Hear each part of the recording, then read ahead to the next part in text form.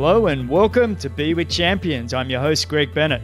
And in today's episode, I chat with Olympic champion Hamish Carter. And honestly, I wasn't sure what to expect. It's been years since we chatted, but now I've done about 25 of these podcasts, and I'm not sure I've been so inspired and educated and informed as I was on high performance as I was by Hamish. It was just an incredible episode. His understanding of what it takes to be the best. And he dissects an athlete into the athlete and the person. There were just so many great takeaways in this episode. And I was just simply, wow. And I left thinking, that is why I do this podcast. I just love learning from the best and having a great understanding and appreciation of what it takes to be a world champion, Olympic champion, as Hamish Carter is. Thanks, everybody, for listening. If you're enjoying, please subscribe and share. You'd be doing me a huge favor there. I appreciate all the feedback, so keep it coming. I'll get back to you all on my social media platforms. Unfortunately, I can't respond on the iTunes. They don't let me respond there, but if you want a response, I do my very best to get back to you, whether that's on Instagram, Twitter, LinkedIn, Facebook, or whatever it is. For timestamps and show notes and coupon codes and the links and everything, you can go to bennettendurance.com/media. Anyway, guys, I hope you enjoy this one. I really did. Before we start, I've got to give a quick shout out to the brands that make this show possible. The only brands I'm working with are brands that provide products that I use daily and truly believe in. These products support my immunity, they help improve my recovery and my focus. First up, my friends at Athletic Greens. I love this company and I love their all-in-one daily drink. It's become a part of my morning routine. I'm heavily focused on supporting my immunity and boosting my energy and helping my gut health, but I want to do it naturally. And I found that support with Athletic Greens, a whole food sourced green drink that tastes great and there's no hassle. It's delivered straight to your door. And it's a highly absorbable powder that takes seconds to mix with water, so there's no clumpiness to deal with. I can't believe a green drink sourced from whole foods can actually taste so good. Personally, I truly love it.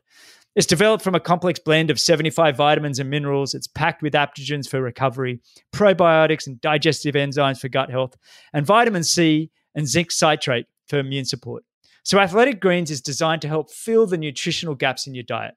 And there's a great offer going on now for you to give it a try. Simply go to athleticgreens.com/Greg to claim our special offer of 20 free daily travel packets with your first order. $79 added value. And get Athletic Greens delivered straight to your door. Again, that's athleticgreens.com/Greg. This show is also brought to you by my friends at Hyperice. Some of these products I've been using for almost a decade. Makers of the award-winning Hypervolt, the world's most powerful percussion massage device featuring Quiet Glide technology. Hyperice is a wellness tech company that makes devices designed to help you move better. From handheld massage devices to vibrating foam rollers, thermal technology, and the Normatec compression systems, Hyperice helps you warm up faster, recover quicker, and simply move better. Used in professional training rooms throughout the NBA, the NFL, MLB, the MLS, Ironman, and other professional organizations for well over a decade. Designed to help improve circulation, flexibility, and relieve tension. Get $50 off all percussion devices now, no code needed, and get an additional 10% off with code GREG10 at hyperice.com. That's hyperice.com, HYPERICE.com, and use code GREG10 for 10% off.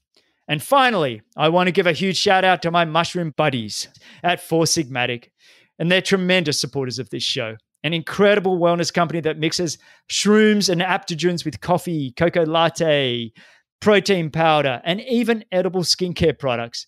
One of my staples is the mushroom coffee with lion's mane. And wow, I just love how much more productive and creative and clear thinking I am. Plus, it includes chaga, which is the king of the mushrooms. Right now, chaga is my favorite functional mushroom. The compounds and antioxidant properties of chaga play a big role in supporting our immune system and maintaining its function. You're probably thinking, does this coffee taste like mushrooms? And I can guarantee you it just tastes like regular coffee and not like mushrooms at all. Best of all, Four Sigmatic stands behind their products unconditionally with a 100% money-back guarantee. Love every sip, or get your money back. And of course, we have a special offer for you as a Be With Champions listener. Receive 15% off your Four Sigmatic order. Just go to foursigmatic.com/Greg or enter code Greg at checkout. That is foursigmatic.com/Greg to receive 15% off your order. All right, today I have one of the greatest triathletes of all time. A 3-time medalist at the ITU World Championships, an Xterra World Champion, Commonwealth Games silver medalist. He won the World Series in 98. And to top it all off, he won the Olympic gold in 2004 at the Athens Olympic Games. And I raced this man for about, over a decade. And every time I was on the start line with him, I knew it was going to be on from the gun. It was just going to be a brutal race.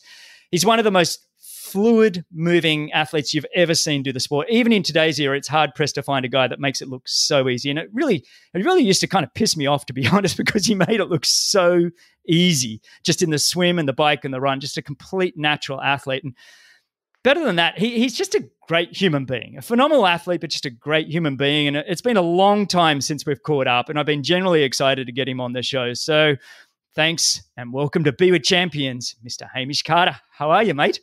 Hey, Greg. Yeah, thanks, mate. That's a pretty generous intro. But I've really been looking forward to the chat, and I think it's great what you're doing. I think heaps of people have got will take a lot out of the combination of what different athletes and coaches have got to say. It's a really complex sport, and look, it's all just about trying to figure stuff out. So hopefully people find it interesting. But yeah, and thank you for the invite. Yeah, no, mate. Well, like I said, I've been really excited. And yes, there's been, if you look at my first sort of 20 episodes, there's probably half of those have been just a lot of good mates that I raced, over that sort of 20-year period, and had a big influence on my life. And so, you've been a guy that quite a few months now I've been writing you going, hey, Haim, you want to come on my show? You want to come on my show? But largely just because of the impact you had on my career, whether that be a training partner at times, but definitely a competitor at many of the key events. But even before that, I was somewhat in awe of you. When I was kind of starting out, you were already kind of winning World Cups in those days, the non-drafting. And then you were a guy that adapted so well to triathlon when they said, hey, we're going to go to draft legal. I think you and probably Brad Bevan, maybe Miles Stewart and Greg Walsh as well. But I think out of you guys, you all adapted so well, transitioning from that non-drafting to the drafting style format. And so for me, I always felt like I was just one step behind you guys. And it probably took me about 10 years till I felt like I was a actual competitor. So I've always put you up on a bit of a pedestal as a guy that I'm trying to get to. And then, down the road, we become good mates and training partners. So it has been great just to get you on the show here. And I'm very excited to be chatting. So where are you in the world at the moment? So I'm in Auckland, New Zealand. Obviously, kind of spent this where I grew up, and just living in a central city suburb in Auckland. So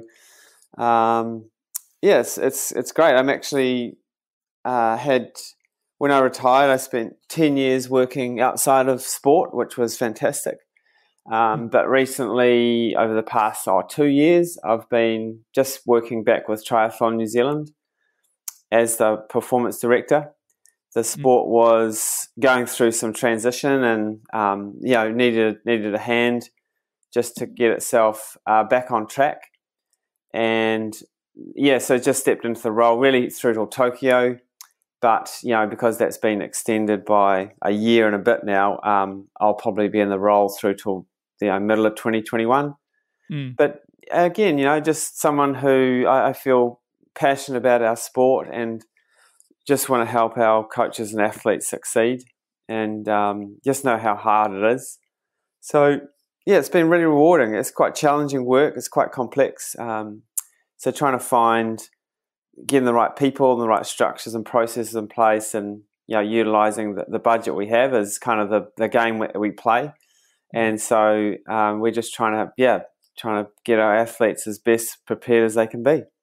Yeah, I think it's great that you left the sport, and we'll circle back and look at all of these things. I want to kind of step through a bit of a timeline, but I love the fact that you've come back round full circle, after almost 15 years since you retired from the sport. And now you're in a position as, like you said, the performance director of triathlon, and you're back. You've obviously gained a lot of experience both in the corporate world, but also in the high performance sport New Zealand world. And to then come back into the triathlon world, has much changed? Do you feel like the sport has changed in that 15 years? I think it's a great question because the simplest answer is that it's exactly the same, but it's also completely different. And I think so. For example, being on the other side, on the administration side, it's a long way from the athlete's performance, and you have to figure out quickly that decisions you make. Sometimes you get it right, sometimes you get it wrong, but with best intentions, you're always trying to provide, set the sport up so it's stable, so that coaches and athletes can have every opportunity to realise their dreams and goals. And on the other hand, the fundamentals of performance under pressure are still the same. Athletes need to be able to stand on a start line at the next Olympics, and they need to be ready to deliver a race. And so much can go wrong in the 4 years leading up to and qualifying and getting to the village and falling off your bike. And so you just have a multitude of things to pull together. And I think for me, performance is always still about putting a 1,000-piece jigsaw puzzle together. And essentially the athlete that can be successful in a way just has more pieces in the right place at the right time than their competitors, and they're able to deliver that performance. And that's what hasn't changed. And so it's familiar, but it's also really, really foreign. And in this day and age, these athletes also have to contend with the world of social media, which puts them in a really unique position. There's far more risk where they can be video doing something which is silly, or so there's risk there. I mean, there's just a whole lot of stuff that they have to contend with. So, and so as I said, it's the same, but it's so different, and it's kind of a paradox. But that's what kind of makes it quite interesting for me, because of that complexity. It's a really great challenge, and our role as a federation and the role of the coach and athlete, if we're in sync, then coaches and athletes should have the freedom to do what they need to do when they need to do it, and we don't get in the way, and they just get on with it. And all we try to do is stimulate their learning and development. We test and critique, and we try and make them better. And that's really hard to do because a lot of these people are already world class. So how do you make them better? And that's always that's what keeps me up at night. Is I just want to see another New Zealand athlete on the podium at the Olympics, and another Australian athlete not on the podium. Yeah, that seems to be working out pretty well. So let's not have that happen anymore. Yeah. But look, one other thing that hasn't changed, I think, and this is probably the most important, is not only the friendships that you develop, but the respect that you have for your fellow country, competitor, coach, athlete. We all work so hard. So at the end of the day, there's just a ton of respect, and I think that's really special in our sport. And you and I are a good example. We've had many battles, but we're good mates, and we'd do anything for each other. So it's pretty cool to come out of a sport and have that sort of camaraderie that endures over for a long time. You've touched on so many great points there, and you've already had a tremendous influence on the New Zealand program, because they won the team relay in Edmonton this year, right? The New Zealand team, a very, very young team compared to many of the other teams around. So very green athletes. A lot of people didn't even know their names, and all of a sudden, boom, they blew the world away. Were you in Edmonton for that race when they won the team relay? I wasn't in Edmonton for the race this year. I happened to be in Edmonton for the race last year. But it was amazing, because here is a really young group of athletes who we had a plan that we tried to provide a framework through which they could be successful sort of in 5 or 6 years from now.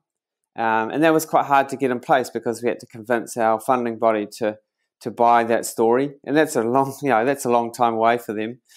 But here was a young group who, just had the attributes of a high-performing team, and they were willing to take some risks and just get really, really well prepared. And so I wasn't surprised by how they performed, but when they actually won, because their victory in Edmonton was when they did start to become a little bit more known because they'd been sort of at the front of some races. And so that was a delivery of performance where they were expected to do quite well in their own minds. And that's quite a shift. You can go to a race and perform well if no one really knows who you are. But when it's expected, it becomes way more difficult. So for that group, it gave them a lot of confidence that they had a right to be there. They were good enough to lead the race, and they started to really believe. So it was an awesome day.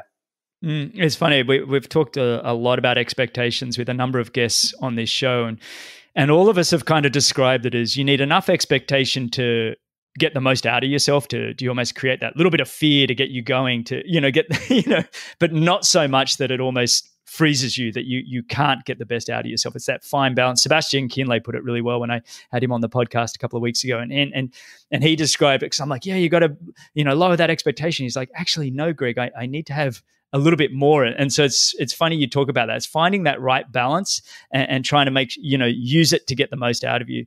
I want to focus on you for the moment. And what I want to briefly do is just wind that clock back.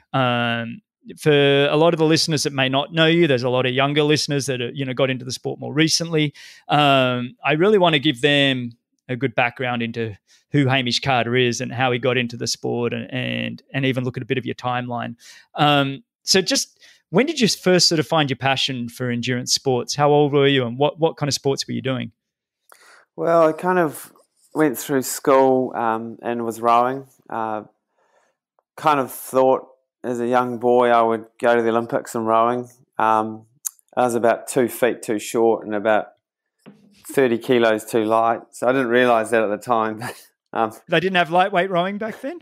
Well, they did, but I didn't really. I considered, for me, that was a second option, and why? It's a pretty arrogant position to take, to be fair. But that's what you think when you're 18. You just think you can do it. So, but when I left school, and the sport of triathlon was emerging. We had the likes of Rick Wells and Aaron Baker. So in New Zealand, there was this world-class level of triathlete in this new thing, in this new sport. So when I was 21, I kind of got to the point where I wasn't really big enough to hold my seat in a rowing crew. So having seen a little bit of triathlon and having had a girlfriend at the time who was doing triathlon, I just gave it a go. And it was a pretty disastrous first race. Because I was used to a 6-minute race, I just took off, and I got halfway through the bike, so 40 kilometers non-drafting, and I completely blew up. And so everyone was passing me on the bike, and I got on the run, and I could hardly could survive the 10K because it's a really long way. But in that race, I think I just enjoyed the challenge, and the enjoyment of really testing yourself and throwing yourself into something completely foreign.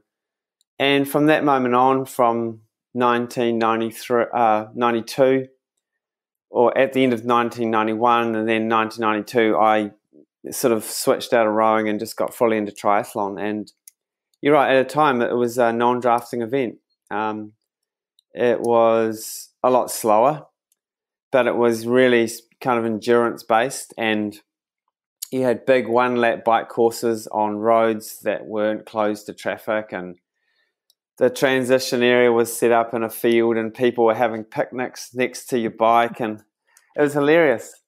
And I remember going to France for the first time, and you go to a race and, in Europe it's classic because people come in out of the swim and they just stripped off completely naked and got completely changed. And so it was just this world of like, it's hilarious when you think about it now.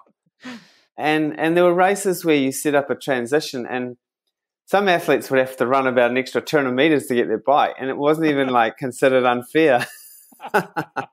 So it was a wild west, and, but, already there were some amazing athletes emerging, and I was lucky to sort of be part of that early era.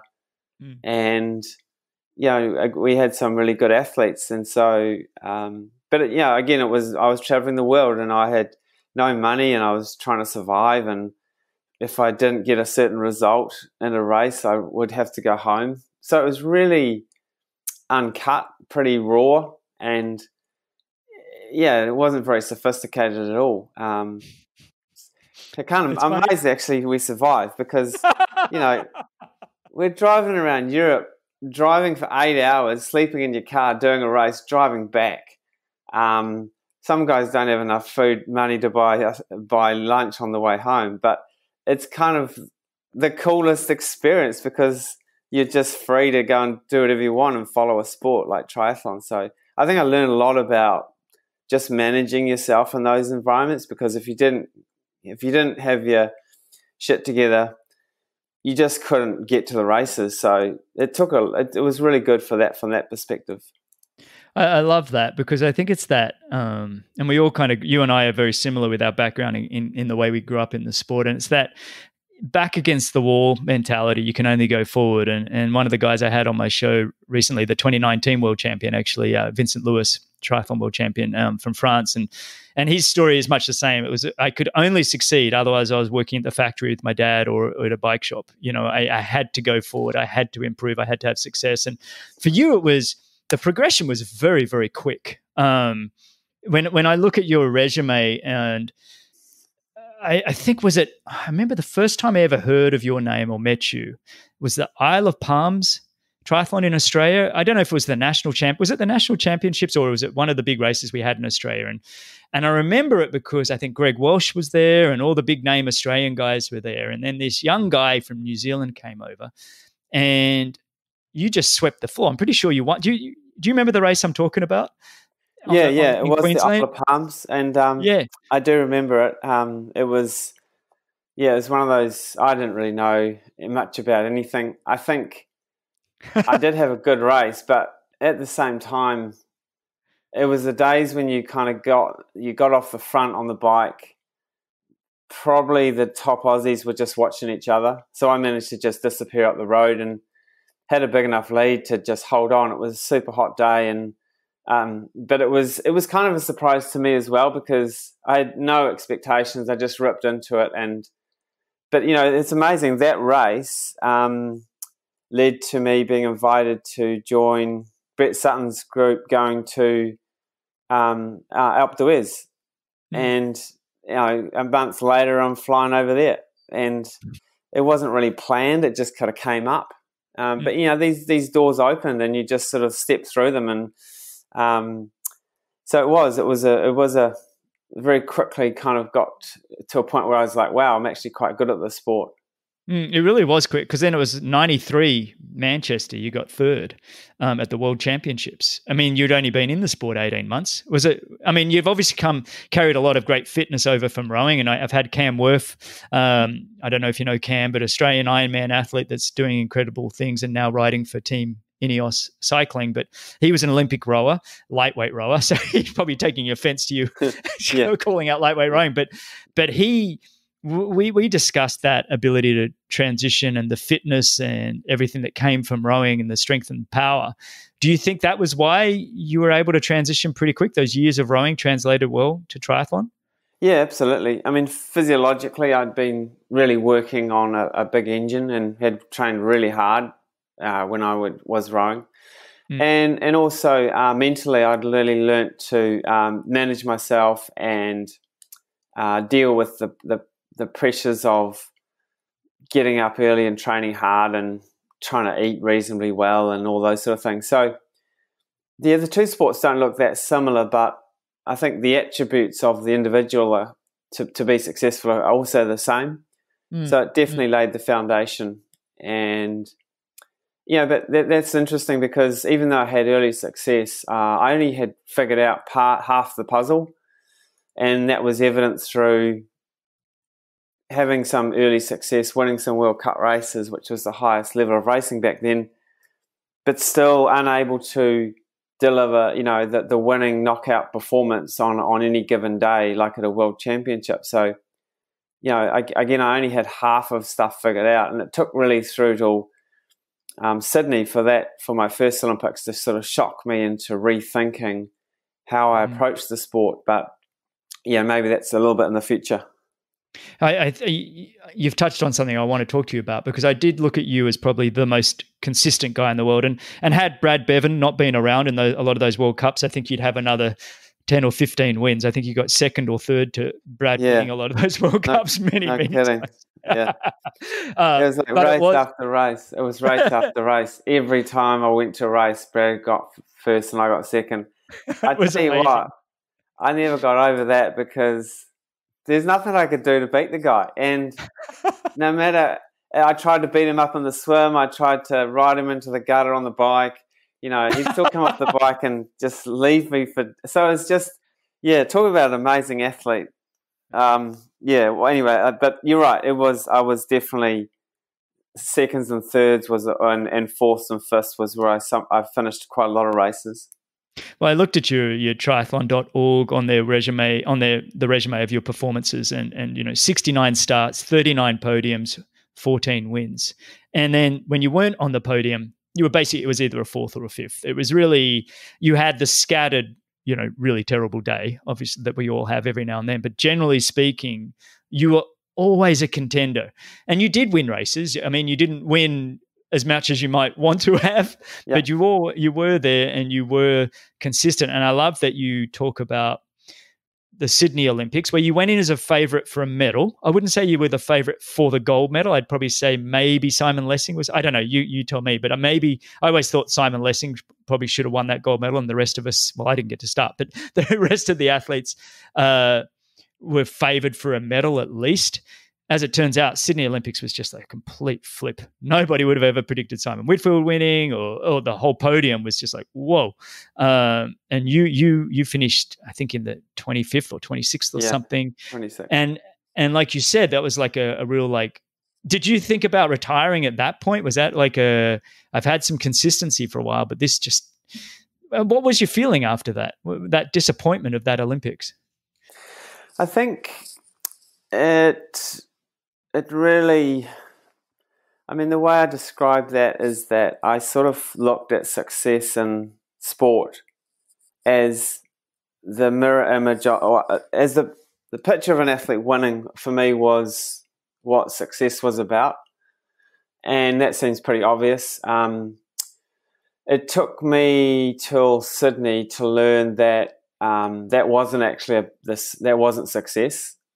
Success was found far more in the disappointment of failure, and so by that, when I looked at I sort of reflect on myself as an athlete, as an Olympic champion. You at that point in my career, I sort of put Olympic medalists up on a pedestal, and I sort of felt that these were individuals who turned up on the day at the Olympics, and they were able to produce something special on the given day. Like, they were able to deliver something that was well beyond what anyone else was able to do on that given day. And so my entire focus was, that's what I was aspiring to do.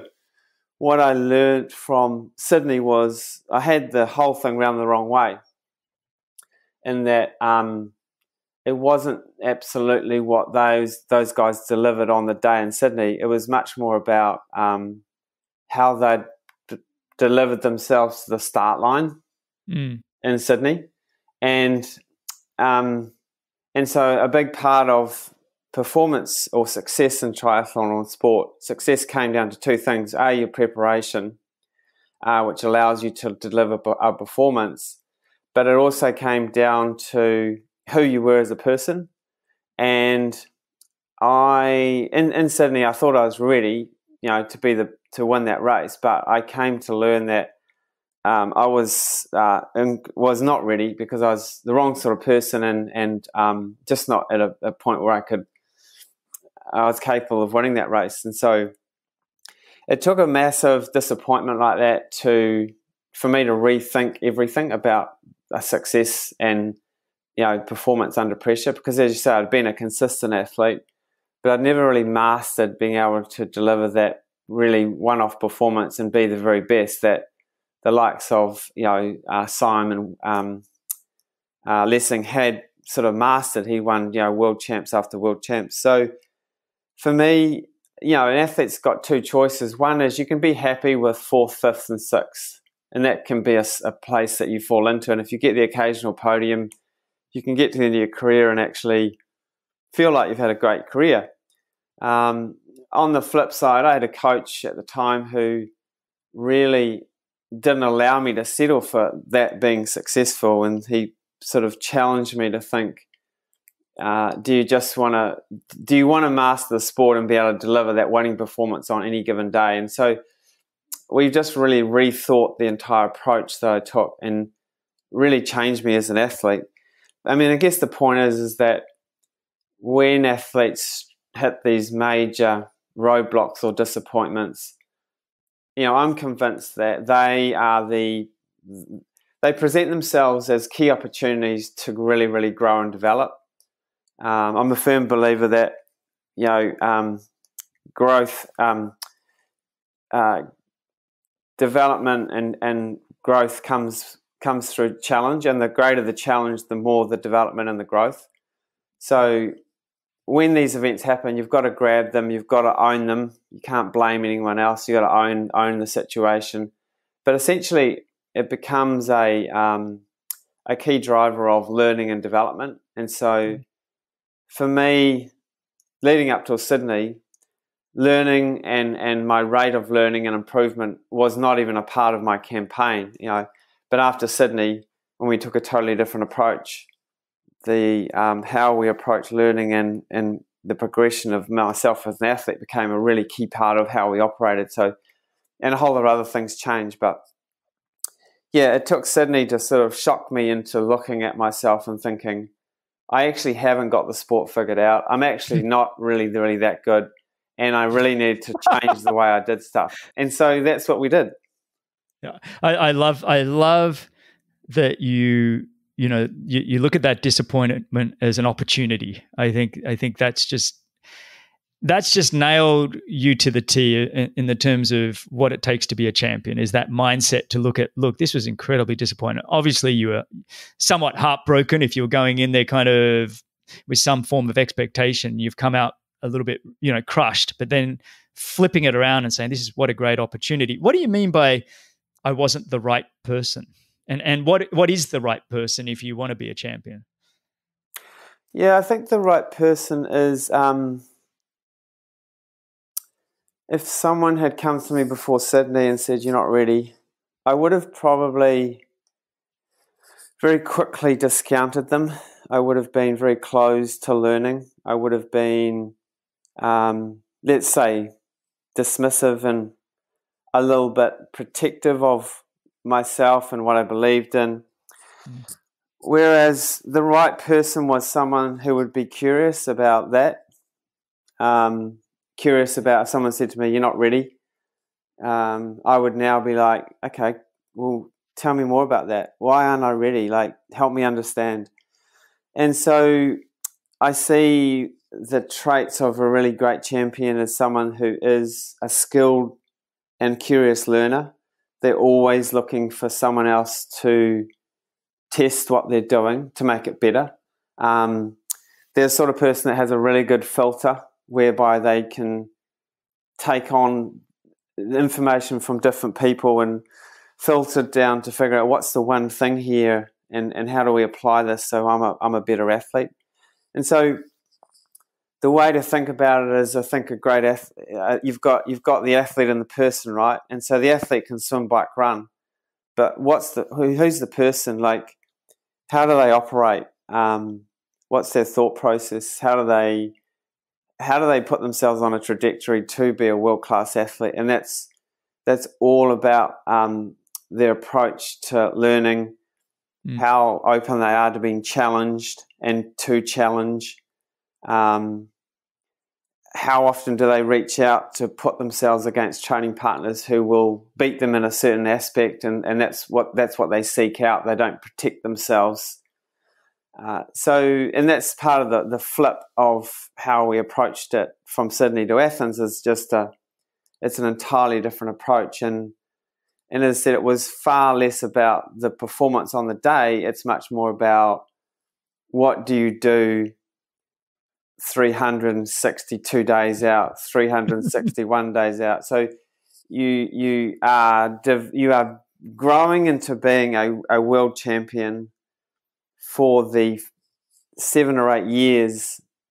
That's what counts, not necessarily the actual day itself. And as we know, Olympic champions are not special people. They just are able to deliver something special on a given day. That takes, that's for me, is what I've learned, is it's all about the preparation. So if you're prepared, you're going to be more likely to be able to deliver that race when the time comes. It's funny, when I had Simon Whitfield, who is a good friend of both of ours, and he won the 2000 Olympics that we're talking about, and Simon was 25 at the time. He was very green. I think he'd had maybe one podium at a World Cup, or maybe it was a top 5. I can't remember what it was, but it was that kind of, he came in very fresh. But I remember him even saying on the podcast that I had him on, and he said, and we were talking about you at one point, and he said, I was like a sponge. He said, I was just always trying to learn from all of you guys. And all of you was always so open and giving of your knowledge. And he said, even I had a conversation with Hamish once, and I said, and I asked Hamish a question. Well, I don't even know what the question was. And you turned around and said, oh, don't you know that? And Simon's like, well, actually, I do know that. I just want to hear your answer so I can keep learning more. And it was that kind of mindset, like you said. It was like he had the personality that was always trying to figure out more ways of doing things better, learning from the best. What else can I do to improve? Do you think for you it was you'd come into the sport, you'd progressed pretty quickly, like we said, there was maybe a little bit of a confidence and an arrogance that arrogance sounds terrible, but it's that kind of like, no, I know what I'm doing because I've been doing it so well from the very beginning. Was there a little bit of that you had to kind of hang on, swipe all that away, and I've got to, become that learning type student? Was it that kind of thing? Yeah, no, exactly right. It was an arrogance. Where as I got closer and closer to my first Olympics, I thought the best athletes built a wall around themselves to protect themselves from anything coming in and influencing their performance. And by that, you are trying to control everything. Because if you can control everything, then you can deliver your performance and nothing's going to get in the way, right? And that sounds okay in theory, and this is what I learned. Well, it's actually the opposite's true. The Olympics is this unique environment where you can't manage it. You have to operate within it. And it requires some key things around trust in yourself and your preparation and your people around you. So you've also, so that's one part of it. The second part of it is that you need to accept a level of discomfort, nervousness, scared, anxiety. And I always feared those feelings because I thought they were a weakness. And I thought Olympic champions don't have those feelings, so I shouldn't be having those feelings. And that's a downward spiral, right? But these are natural human emotions. Those are good feelings. A degree of constructive dissatisfaction is really, really, really important, like you mentioned before. So these are the things which, we know now, but it's important to allow this to happen. And, it's funny with Simon, what sort of person was I in 2000 Olympics? When Simon won, this is how ridiculous, this is how stupid I was as an athlete. I thought that he didn't deserve it. Which is hilarious, right? Because it's not about who deserves it. It's actually about who delivers. And so Just think about that for a second, Simon. You don't deserve to be Olympic champion. Simon's listening to this, I'm sure. I know you. And this is who I was, okay? And it took me to go through Sydney to realize it's not about who deserves to win the race. It's got nothing to do with it. And who am I to say I deserve it more than you? It's a completely moot point. The point is we all have the same amount of time to prepare. We are on a fair start line. We all know what the course is going to be. And so we stand there and we compete, and the best person will win. So the person who wins the race is the person who deserves to win it. For me, in my head, I thought, you should have won 5 World Cups before you win an Olympic world title.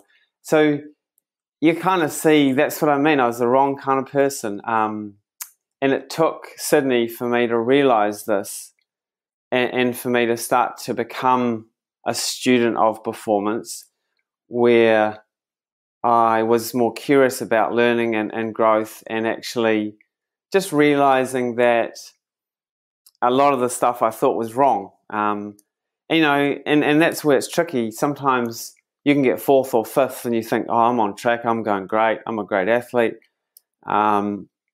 But sometimes you need to really be shocked into rethinking things. And so, Sydney was a real blessing in disguise, because it taught me so much about myself and about performance, and also just to, this ridiculous notion that you need to follow my prerequisites to be Olympic champion. Can you see how ridiculous? But you're not alone, though. You're not alone, though. It's ridiculous. Look, I remember thinking. I mean, I was training with Simon right up, and he brought me to Canada to train together, and he was relentless in this pursuit of, we designed the exact courses, and he was really adamant about what it was going to take to win that. He was focused on winning that Olympic medal and whatever it took, and I, like you, I was his training partner, and I was in the stands going, what? What? We'd nicknamed him Butthead. I'd grown up with him. I'd been with him for like 10 years. He'd been a good mate, and suddenly this young kid, in my mind, he's obviously only a couple of years younger, but in my mind, he was this young kid come from nowhere. And it's like, how does he get to win the Olympic gold? He hasn't, like you said, he hasn't won. So you weren't alone in that thinking, and you're completely right. It's whoever turns up the most prepared deserves to win that race, not anything else. And it's yes. And so let's wind that clock forward a little bit now, because you went back and you remained very consistent again, sort of in that 01, 2, 3. I raced you a ton during that block in the ITU World Series races, and you were evidently still Mr. Consistent. You were always, like I said in the introduction, you were just that guy that was always going to deliver a result that, I don't know, I felt like there was probably 5 to 10 of us that every single race were mixing it up. And on any given day, one of us might win or the others would be on the podium. But then going all the way up to Athens Olympics, I know you've probably relived it 1,000 times since. You've probably done 1 million talks in New Zealand to whether it be corporates or school kids. Would you be willing to sort of give me a quick run through of that day, and just relive it a little bit again for us? Yeah. A couple of things happened before I got to the race that were really, really important. The first thing was, that sounds like a more of a minor event, but 2 years after Sydney, I went to the Commonwealth Games in Manchester and managed to get a bronze. And it wasn't so much that I'd got a bronze there. What was significant about that was that I brought this different approach to my racing and my thinking. And, so I managed to deliver a good performance. It wasn't great, but a good performance in a multi-games environment, which was kind of my second dummy run before Athens. So I learned a lot about managing expectations and being in the village and those sort of things. So I figured I had a few more bits of the puzzle in place for that race. But you're right. I was still stuck in this mode of winning a race every year or two, but then not being able to really nail the big one. In 2004, I think it was in Madeira, but there was a world championship, and there was You're right, Madeira. And Bevan Doherty, this is a New Zealand guy, comes along and wins it, right? And so what I went through when he won, I think I got fourth that day or something like that. You were sixth, I think. I got the results right. Sixth, yeah, cool. Yeah. I flipped back into my old self, and here I was thinking that Bevan didn't deserve to win a world title. I've been an athlete on the circuit for such a long time. I hadn't won a world title. It wasn't fair. The world was against me. And it really knocked me. But it was when we're challenged, we have the opportunity to really learn and grow. And so when Bevan won that race, it was probably the most important shock that I needed to wake me up. And it really annoyed me, but it motivated me in a really positive way, because I realized that here I'd been the top New Zealand athlete for a really long time, and now there was another Kiwi who was kicking my ass. And was I on the downward slide, or was I going to use this to really grow? And so I really I learned to really, so I was quite skilled. I guess I became skillful. I took this result that Bevan had delivered and I made it my own, and it was something that I sort of drew upon every day. And I came to the realization that my Olympic performance in Athens was going to have nothing to do with the result, because I came to realize, that I couldn't, instead of trying to control the result, which means controlling, 55 other guys on the start line, which is ridiculous, I actually let go of the whole result, and I was focused on my goal for the Olympic campaign in Athens was I'm going to be the fittest person on the start line. And so that's what I was worked towards. And so when I first shifted my focus towards something I had complete control over, I really changed. So my ability to structure my training and be really well prepared for Athens became all about that. And it gave me a truckload of confidence now, because I wasn't actually training to try and win a race. I was training to be better prepared than anyone else. And when you have control over what you're focused on, you get real clarity. Like you start to identify what's important. And so instead of trying to control everything like I did for Sydney, I spent a lot of time trying to drill down onto what are the things that I can manage, and what's my sphere of influence. And when you go through that exercise, you suddenly realize that out of 100 things that are worrying you, there's usually only one or two things that you've actually got the ability to control. So it's a process of deciding on what you're going to think about, because one of the things we can control is what we think about. And a lot of the time we can't even control that, but so be it. Rolling into Athens, I had just a completely different mindset. I was a completely different person. When I walked into the village in Athens, I was open and clear. I was prepared to feel nervous and scared. I wasn't worried about that. I wasn't worried about the result. Bevan had relished in the media attention, and I was sort of avoiding it. And in saying that, it was really good, because he could do all that stuff, and I could just stick to what I was going to do. You were the washed up Kiwi by that stage. I was written off, and and so again, none of this matters. We think it matters. It doesn't matter. Because when you're standing on the start line, it doesn't matter. The only thing that matters on the start line is how well prepared, what's your preparation. And so, look, I just felt that walking out into Athens, I was well prepared. So when I stood, there's two kind of points. When I stood on the start line in Sydney, I remember in my head I was saying, I really want to win this race. It was all about winning. when I stood on the start line in Athens, I'd prepared to go through, and we were standing next to each other, but I prepared in my head a little dialogue, and every athletes have an internal dialogue. We're not schizophrenic or anything. We just talk to ourselves occasionally. But I'd practiced standing on the start line, and I'd used other races. I'd tried this in other races, and I'd done this for a couple of years.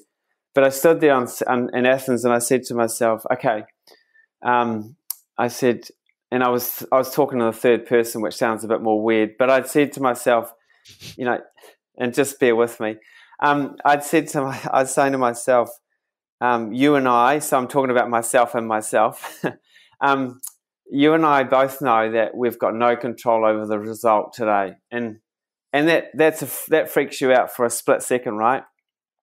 So then you put the result off the table, and then you go, okay, what's left on the table? And so it became all about the delivery of performance. And so I was focused on my dive, my breakout, my positioning in the water, just the technical, the very clinical technical aspects of the race. And so instead of like in Sydney thinking about just trying to win, in Athens I was thinking about trying to deliver a really good performance based off the preparation that I had put in place. And again, I just separated myself from the level of anxiety which created that came from focusing on a result. And so it wasn't a Chariots Fire moment where there's a string quartet playing in the background and slow motion shots. It was really clinical, and I was just delivering what I'd practiced. So for me, it was quite a uneventful race. But what I was most, and when you get to the end of that race and you think, God, I won. So that was amazing. But, when you think about what do I think about performance, it wasn't actually winning that race that I'm most proud of. It's actually what I did after Sydney that I feel the most proud, is because it's not what we do when we're successful that counts. It's really what we do when we really trip up and we make big mistakes. Just a quick mini break before we get back to the show. I just want to remind you guys to go check out athleticgreens.com/Greg. Sign up and get your free 20 daily travel packets with your first order of $79 added value. That's athleticgreens.com/Greg. It's the journey, isn't it? It's the journey and the process, and embracing that journey and process. Sorry to interrupt. Keep going. Yeah. That's exactly right. It is. And that's where I sort of say, in our sport, these are the things which I don't think have changed a lot. They kind of the same sort of thing. But in talking about these two performances, and there's so much more to it, but obviously this is, just potentially through as I'm talking, you start to hear the sort of person I'd become. And this is my understanding of what it takes to win these races. And it was something different than if I didn't have Sydney, I wouldn't have had this. And I mean, and another really key part in the race is we're running, we've got 800 meters to go. Bevan surged. He sort of surged ahead, and I sort of went with him. And so when we're running pretty hard at this point, we haven't got far to go. This is in Athens, and there's two of us left.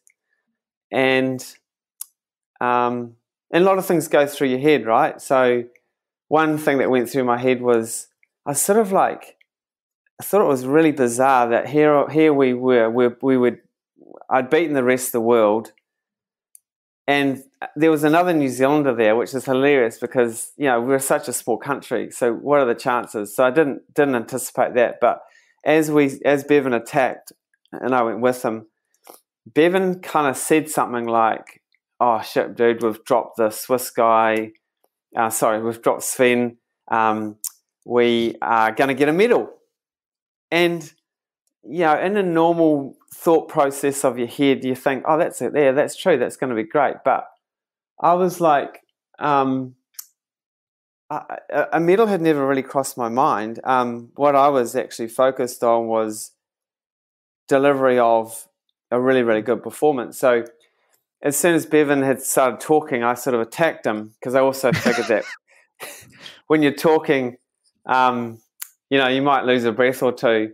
But the point is that for my ability to accelerate at that point was nothing to do with winning. It was it's quite technical, right? So when you're really, really tired, how do you run fast? It takes a huge amount of focus on, you've got to lift your hips up, you've got to relax your shoulders, you've got to increase your length and your turnover. And how does your foot hit the ground? And instead of getting emotional about it or thinking about the pain I was under, I was very much drilled into the delivery of performance. And again, this takes a lot of practice. And as I attacked Bevan, I also was very conscious of holding a little bit back, because if he came with me, I needed a plan that I could go again, because he was going to out-sprint me more than likely. So the goal was, I shifted the finish line back about 200 meters. And it was simply put yourself in the front, 200 meters out, and let the rest take care of itself. Now, and that's exactly what I focused on. And I did that because I was prepared to do it really. And I was, so these are just the little things that I put in place. And again, it was about the preparation. It was really, really high level. And so it wasn't until I crossed the finish line that I thought, I'd like to win this race. Actually, there it is. I've already done it. So I love all of that. I think one of the things I love about that is, first and foremost, Bevan Doherty is probably one of the fastest kick finishers in the world. So you're consciously ready with 800 meters to go. You better make this a long sprint, because otherwise this guy will kick over the top of me, as he just had done, like you said, the World Championships in front of Ivan Rana only 3 or 4 months previous. But I think what I also love about all that, and when I had Mark Allen on the show, and he talked about when he, in the 89 Ironman, he finally beat Dave Scott, and it's called the Iron War, and it's one of the big events, obviously, of our sport. And he said he worked very hard at just having a clear mind, just being neutral, that, not being positive, not being negative, just being in the moment. And like you're saying, being focused on the process and just being almost clinical. And he said they were at the bottom of what now is named Mark and Dave Hill, about, what is it, maybe a mile and a half to go to the finish, 2 kilometers to the finish. And Dave went to grab some water, and Mark just went. And then he realized he was going. It wasn't a planned decision. He just went. He made the most of a split-second opportunity, because he wasn't emotionally caught up in what was going on. He wasn't thinking about a result. And it's exactly what you're saying. Bevan starts to talk to you. You're not thinking about it. You're not emotionally caught up. I could medal. I could get a gold medal. You're thinking on the process, and because you're neutral, because you're calm in the mind, you're able to react, and you react quickly, because you didn't have this enormous burden of expectation or emotional pressure that you'd put on yourself about a certain gold medal. So for me, that is just incredible. Obviously, I am completely bummed not to be able to share the podium with you. I finished 4th on the day, and I was bummed that I didn't catch Sven. I think he beat me by a few seconds at the end. I was like, damn it, I couldn't catch you guys. But I was so happy for you. Now, you said it's not about who deserves a gold medal and everything else. But I remember in 2004 Olympics and thinking to myself, that guy deserved that gold medal. So as much as there isn't that, I agree with you in what you're saying, but I think from a lot of your peers and the guys that you'd raced against for 15 years, there was a lot of us thinking, no, that guy, he deserved the gold medal, and it went to a really worthy guy. So as much as you think that's not the right thing to say, I think as a peer, I'm allowed to say it. And I think I went to the right guy on the right day. So tell me about, how did that gold medal then change your life? And was it all positive? Yeah, okay. Just before I do that, I think just to then appreciate what you've just said. And I mean, further example of the sort of person I was is that when I won in Athens, to see your response and Simon's response, which from memory was of a genuine happiness for me. I mean, that also taught me a lot about the sort of person I wanted to become, because, you guys wanted it just as much as I did. You deserved it just as much as I did. Plenty of athletes should have won that race, right? but to show that genuine pleasure for someone else's success is huge, and that's something that I've come to learn to do.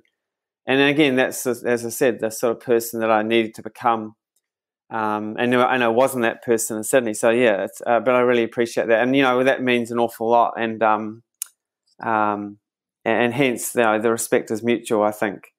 Similarly, I would have felt the same if you guys had been successful, because you were good enough. I think we were all there or thereabouts, and it's just how things come together on the day. So your question was how things changed after that? Mm. Yeah, so again, it's really interesting that you prepare yourself for a performance and you deliver it, and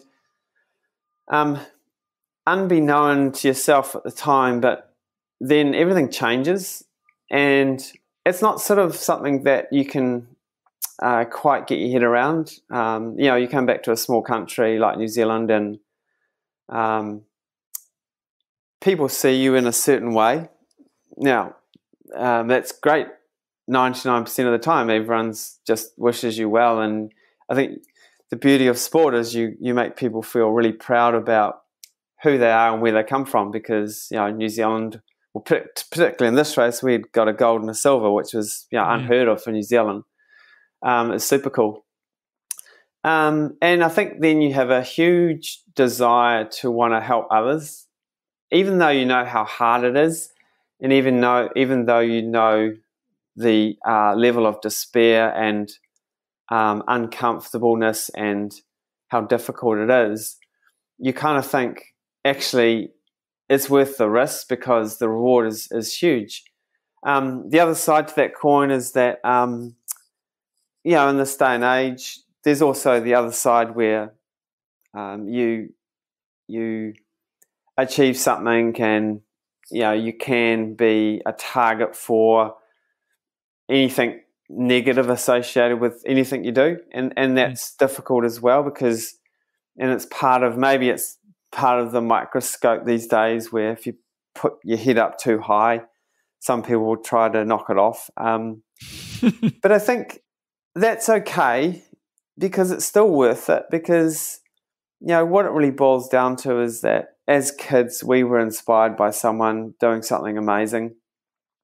And you would have inspired some kids, as I would have inspired some, as Simon Whitfield and Simon Lessing and all the athletes who achieve something in the sport.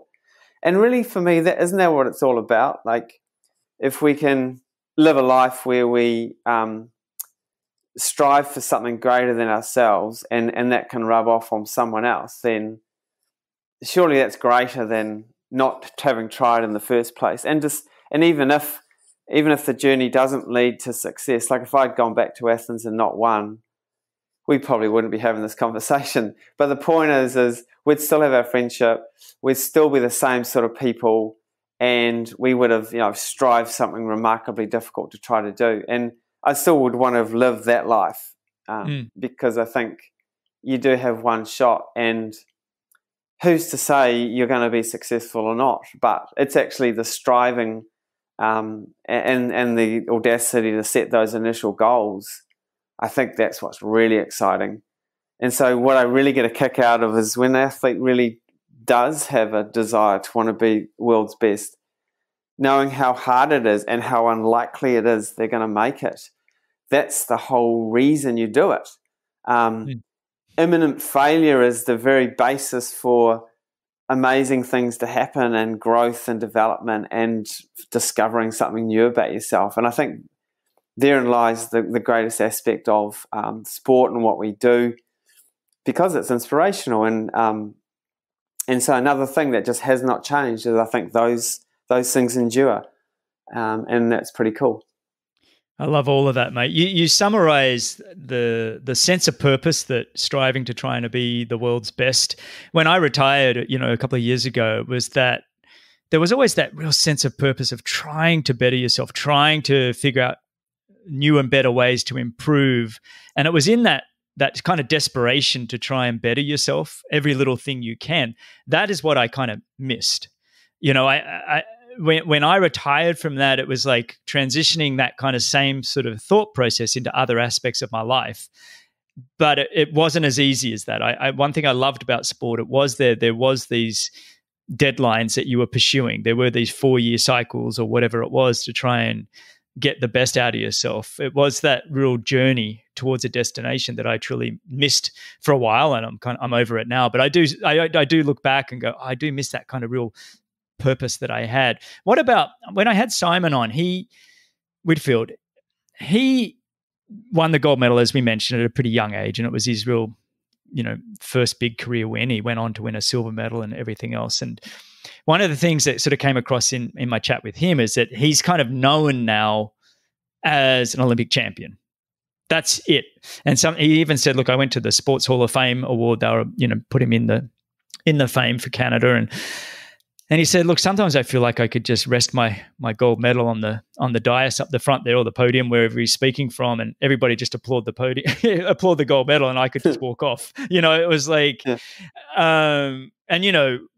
Simon, he thinks very deeply about things, and he's a very intelligent man. And I think sometimes he feels that gold medal, he's like, well, hang on, I'm more than that as well, And he mentioned the other side of adulation is isolation, and I thought that was very profound. Did you ever kind of feel that, or because you won the gold medal when you were 33, you'd already had somewhat of a, were you 33, 32? I can't remember exact age, but you'd had somewhat of a career before you had family behind you. What was that like in terms of, did you have that feeling of isolation ever? Was there ever that kind of moment of, I'm more than just a gold medal? Totally. Yeah. We've spoken about this, and this is kind of the things that they're not the downsides. I think they're just what happens. I think if you likened it to, if there's anyone else who's going to be listening who just has a job, okay, so they work. I don't know, what do? They just. I get it. I'm thinking they normal job. Yeah, normal job. They fix cars. Just to say that. And one day, you go to work and you fix cars better than anyone else, and you fix the car so well that it's a remarkable day at work. And if every single person and every single day after that day you're known for that one job that you did, anyone could sort of go, oh, crikey, wouldn't you want to move on from that after a while? Yeah. and you do, because you want to. It does define you, and you sometimes wish it didn't. And I think Simon and I mean, I can't speak for Simon, but I guess I'm not saying, oh, poor us.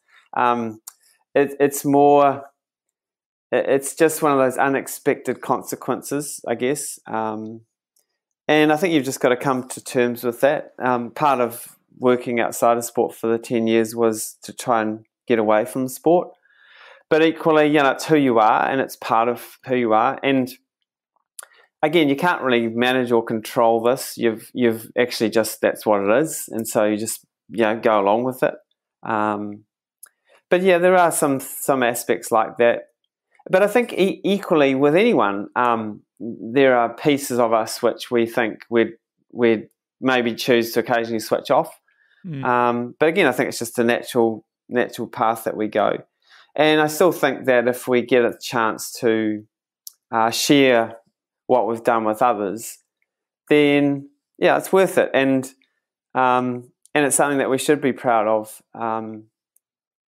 But it's just one of those things that you just, didn't anticipate, and you can't sort of take it back. So it's a bit odd, but I think you've expressed that really well. And I love the analogy of the car. I think that just sums it up perfectly. And, so then it wasn't long after 2004, I remember we were training in Boulder, Colorado in 2006.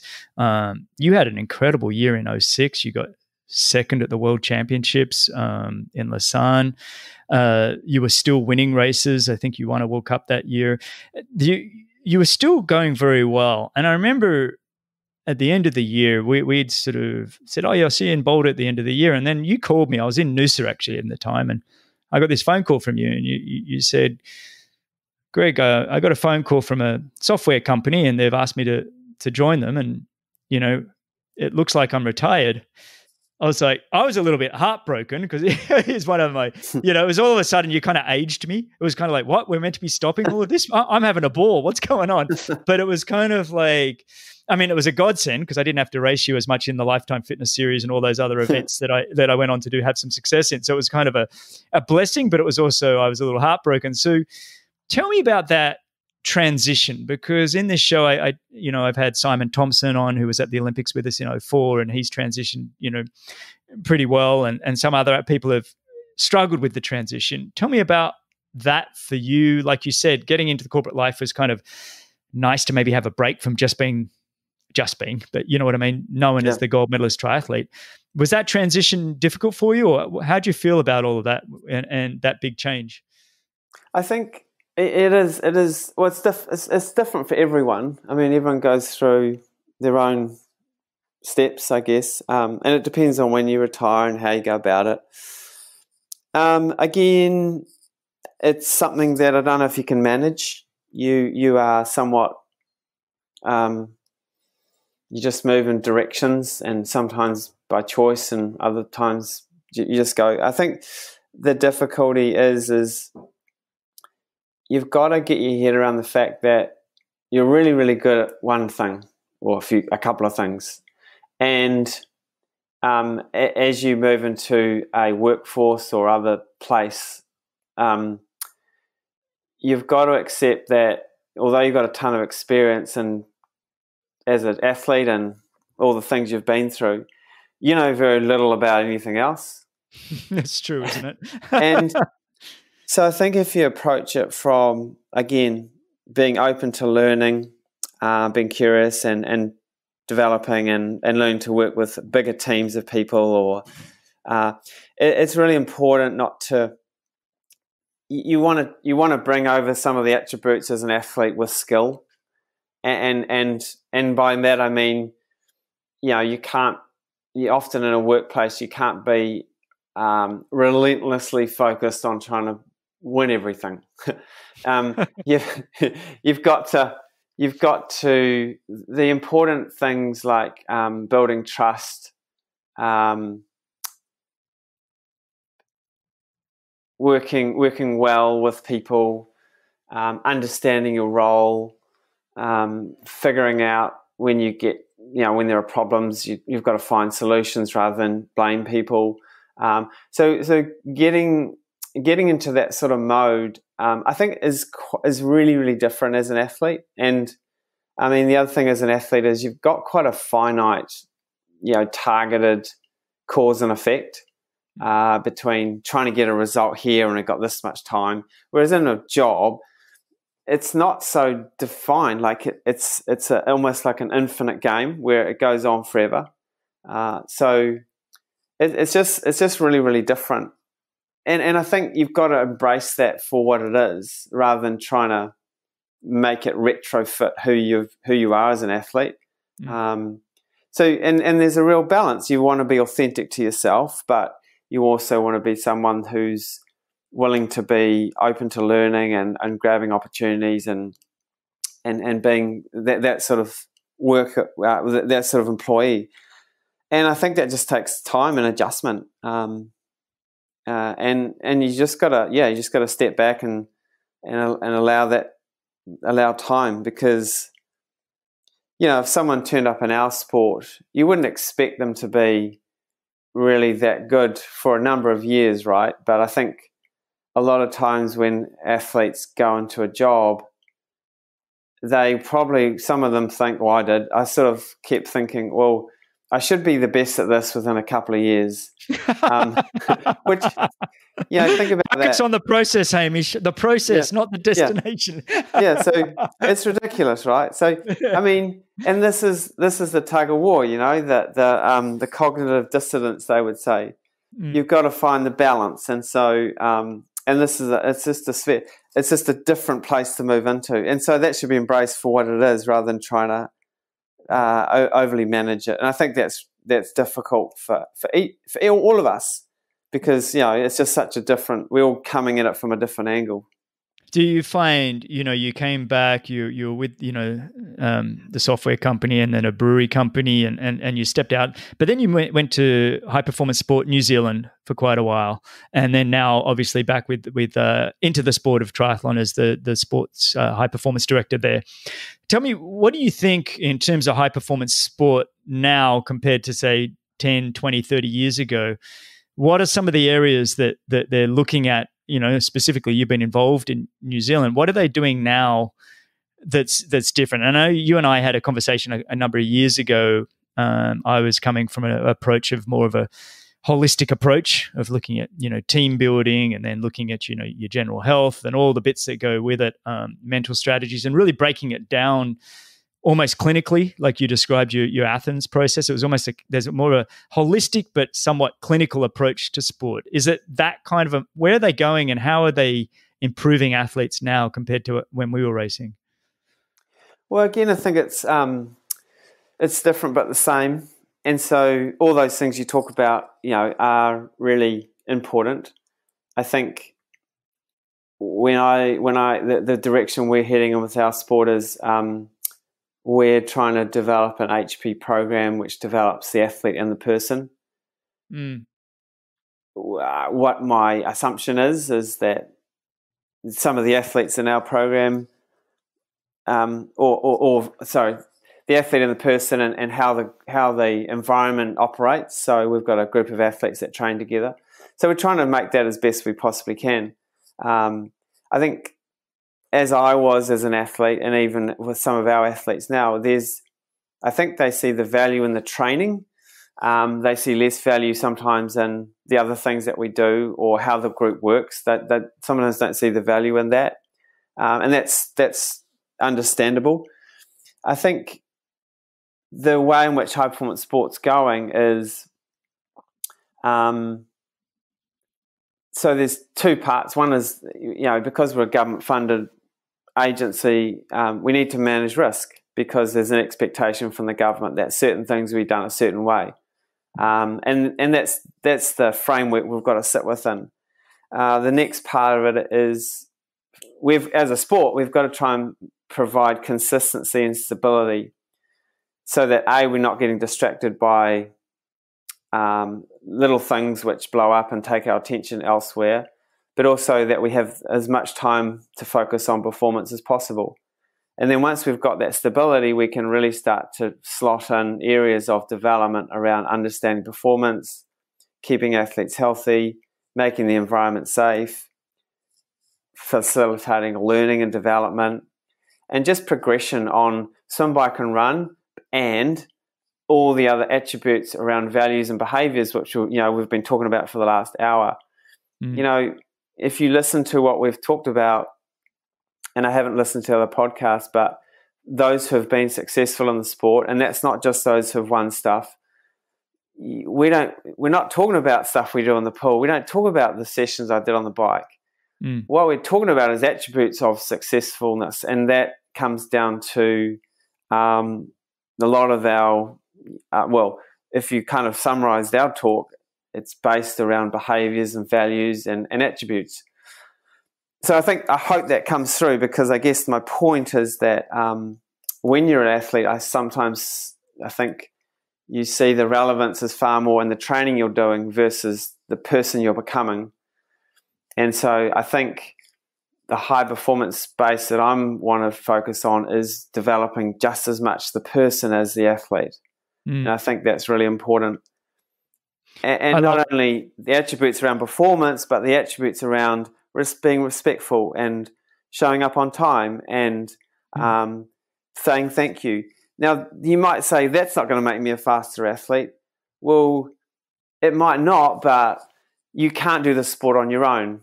And so how you work with others is really important. And that's going to be really important for you after sport. So these are the things that we're trying to bring forward.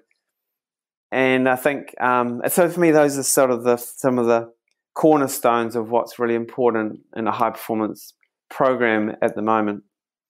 I love that, mate. That all of that is so powerful, and I think anybody listening to it is like, yeah, he's on the money in terms of the. Okay, so if we dissect the athlete into two people, the athlete and the person, on the athletic side of things, do you leave that to the individual coaches and the athletes? How much are you involved with, I don't know, doing DNA tests or any kind of blood work, or helping them with data for their sleep and recovery, or those kinds of things? Are you involved in that tracking much, or you leave that to the coach and athlete? Yeah, so I believe in we provide an environment where coaches and athletes can learn, develop, and have opportunities to get better. And the coach and athlete are responsible for their delivery and doing what they need to do. So yeah, we are definitely moving towards providing good intel around what makes up performance and measuring those things in the actual sport of triathlon. Like, what do we need to be doing in the pool? What do we need to be doing on the run? I think the difficulty now, though, is that not only have athletes got to master 3 sports and the combination of and manage their whole lives, they've also now got an Olympic distance race and a mixed relay race, and they've got to train essentially for both those and qualify for Tokyo Olympics. And then they've also got to be considering that Olympic distance racing might not be in the 2024 games. So again, there's going to be this period of change where athletes have to be able to adapt and learn to a new style of racing. And this team aspect might also change the dynamic of the way in which we train and prepare. So it's heading into a more complex space, I think, and it's hard to know how do you prepare for a Olympic distance race in a mixed relay, and that's really, really difficult. I mean, I don't know about you, but I think that mixed relay, I think, is just a phenomenal event. It was one I kicked myself and go, I wouldn't have been fantastic to have had an Australian sort of team in 2000, 2004 when we had such numbers of Australians that we could have delivered a great team event. And I think of all the gold medals at the Olympics, I actually think it could be one of the most special. And the reason being, firstly, we have the men and women racing together. And I think that's exciting for one. And secondly, it almost shows the depth of talent and people within your squad, within your country, that shows who is almost the fittest country in the world kind of thing, And I for one think it could be one of the greatest gold medals to receive at the Olympic Games, and to be able to share it and with the teammates that, you'll all go to hell and back together to try and make that gold medal win. For me, that to me is almost more exciting than the individual gold coming up. I still love the individual gold, so I don't want to take anything away from that, but I love the concept of the team. I was surprised to hear you say you think the Olympic distance, are they thinking about shortening it, are they, for 2024? Oh, I think just the ITU have, like all sports, are trying to think ahead and think, for our sport to remain relevant and for it to attract an audience and all those sort of things. I think they're thinking about ways in which the event triathlon can be more exciting to be part of and watch and do. And so I think at the Congress at the end of last year, there was talk of where's the sport going in the next 5 to 10 years. And so I think the ITU is certainly looking at it, and I agree. I think the introduction of mixed relay has been fantastic by the sport. It still doesn't change the fact that it's very difficult and complex for coaches to prepare athletes for that. But it's incredible because your purists could have sat back and go, "That's not really triathlon." But the point is that when you watch it, it's the coolest race to watch ever.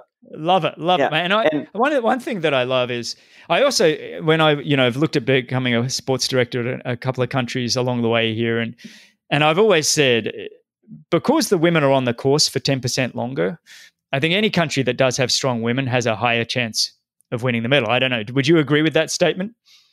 Yeah, I think in our analysis, to a large extent, your lead female in the race really sets the race up, and it's definitely a determining factor on the outcome, considering the rest of all things are equal. So yeah, it is a really important part. So if you can make that front pack, then you're in the race. If you can't, then you've got less control of your outcome. And so yeah, it is a really, really critical part of the race. And that, you see athletes turning themselves inside out for their teammates, and again, that's new for our sport, and I think it's really exciting because we find a new level in ourselves when we're competing for someone else, and that's pretty neat. And so I think that this is where I think the sport's heading, and I think great on the ITU, because it was a pretty bold move when they did this, and I think as they are, their job is to keep triathlon relevant and make it an exciting sport to watch. And I think that them exploring these options and thinking about it is exactly what they need to do, because if an Olympic distance race may change, and so we might like that or we might not, but actually what's going to hold the sport in good stead well beyond us, and that's what I think they're trying to do. Well, like we said, you got to adapt. You got to keep adapting. And it's funny. I look at that team really, and it's like you said, racing for a team mentality. It adds another layer of expectation and pressure on the athletes that when you're an individual, it's up to you and it's on you, and that's all it is. But having that team mentality where you've got to perform, otherwise you let down your teammates or you build up your teammates. There's a whole nother complex level of handling pressure and expectations and doing it for others. So I kind of enjoy that kind of mindset as well, that, performance directors and coaches and athletes are all going to have to work on the mental strategies for overcoming that fear, or using that fear as great fuel, and the anxiety, using it as fuel. I think all of that is fascinating moving forward. So your contract is up. You said you've signed a short-term sort of deal with Tri New Zealand. If you had a choice moving forward, what is an ideal role for you moving forward? You're obviously somebody that's very in tune with high performance, high performance sport, sure, but I think you could go anywhere with, this hour 15 we've spent has just been incredible knowledge bombs on the human psyche. What would you want to do beyond that? I mean, is there any other roles that you see for yourself? Yeah, I'd really like to. Move beyond sport, and I think I'm a big fan of creating a workplace that is conducive to people really getting the best out of themselves. And so in an organisation, it would be it's like in a people and culture space where you build an environment where, it's a really great place to come to work, where you can really challenge yourself, where you can make mistakes and learn and develop and grow, where, problem solving is embraced rather than sort of, steered away from. And so those aspects of high-performing teams, I think, are really interesting to me, and that's kind of what I'm really enjoying in this role. It's just watching out for how well do we operate as a group of athletes and coaches. Are we a team? I don't know. It depends on your definition. How do we ensure individuals get to achieve their objectives while, as a team, we have the opportunity to learn and grow from each other? So those sort of things are really interesting to me. And I think, it's, again, my desire again is just to pass on and share what I've learned through what I've been with that can help others. And that's what I get a kick out of. And, similar to, you doing this, I think, as you said, it's the driver is to share this information. And so I think we're coming from the same place. And I think that's the enduring part of what we've done is, we feel this opportunity, and if people are listening and interested, then it's great.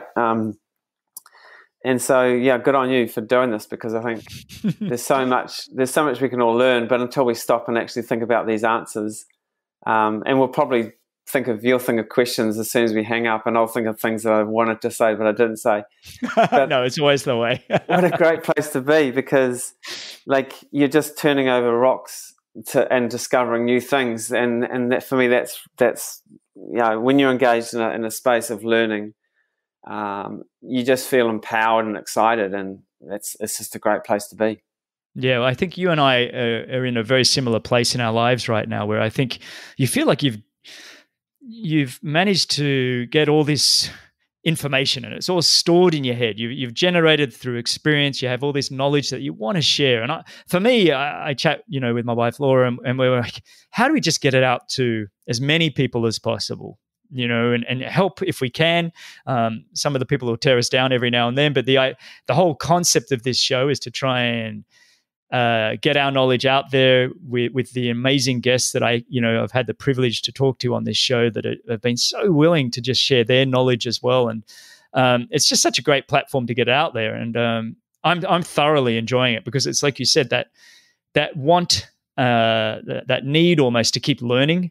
I'm getting through doing this show, just this hour that we've had. It's not only have I learned more about you than I thought I thought I knew you pretty well, but I've already learned so much more. But beyond that, of how to optimize my own life going forward, and I'm sure the listeners are all saying the same thing.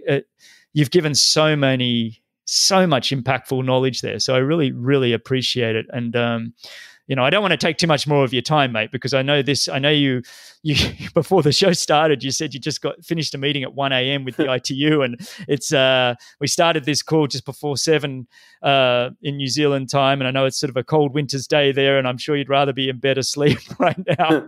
So I really have thoroughly appreciated this and just really enjoyed catching up, mate. And next time, I want to do it in person, and we'll share a couple of beers, and we'll do it at a reasonable hour of the day, maybe after going for a little jog or something, and talking about how good we were. The longer we leave it, the better we get. It is amazing, isn't it? It is amazing, actually. I don't know. We should talk more about how amazing we really are, but that's for another topic. That's a whole nother podcast. We'll shift that. That one will be like a 3-hour episode. Everybody, no, we know everything. Sure. Just ask us. Yeah, exactly. Yeah, sure. No, mate, it's been absolutely a pleasure. Now, if people want to, I don't know where you are with social media or any of these things these days. Do you have an account? Can people follow you? And if you do, I'll put that all in the show notes as well. But where do people find you? I don't really do that sort of thing. But okay. I do have an Instagram account, but I guess I look at it. I don't really do, but right. I think that's Carter Hamish. Yeah. But I'm happy to share what I've done. But equally, if people, they can get hold of me through you, I guess. But people get in touch with me. I'll put them in touch with you. I know there's probably a big employer over here in the US that's saying, "Hey, this guy's going to fit our mindset very well." No, I'd love to do that. Yeah. Change it up a bit. And I didn't get to mention, I know my wife wanted to say hi, because she, again, we're friends from a long way back too, and I just want to say hi to Marissa and the kids, and I believe your kids are all growing up now, which just blows my mind. So mate, it's been a real pleasure, and thanks again so much. Thanks, Greg. And final thing I'll say is that if athletes or coaches are listening, it's one thing to listen to these things, but it only matters about what you do next. So I'd really encourage you to identify something that you're going to do and sort of act it and bring it to life, because the learning applied learning is where you really start to get impact. So take a chance and try something different. If not from this podcast, but from any other one that Greg's have done, because I think that's where you really start to see change. And so I just encourage people to make a decision and do something if they feel that it can help them improve. Mate, that's the best ending I've had on any of the podcasts. And honestly, probably this has been the most inspirational, I think, podcast episode that I've done out of the 25, 26 or whatever I'm up to. You really incredible, mate. Much appreciated. Stay on the line. Thanks, everybody, for listening. If you want to look at timestamps, show notes, or whatever, they'll be on the website. But again, thanks, everybody, for listening. And thank you, Hamish Carter. Amazing, mate. Thanks, Cheers. Cheers. Thanks a lot for listening to Be With Champions. If you enjoyed the show, your support would truly be appreciated. You can visit the Be With Champions Patreon page, or you can subscribe with your podcast app of choice. Don't miss the next episode, so subscribe and be notified. For show notes, if you want to know more, please visit bennettendurance.com. I'm Phil Liggett, and on behalf of Greg Bennett, here's to the next time, and I hope you will join Greg again very soon.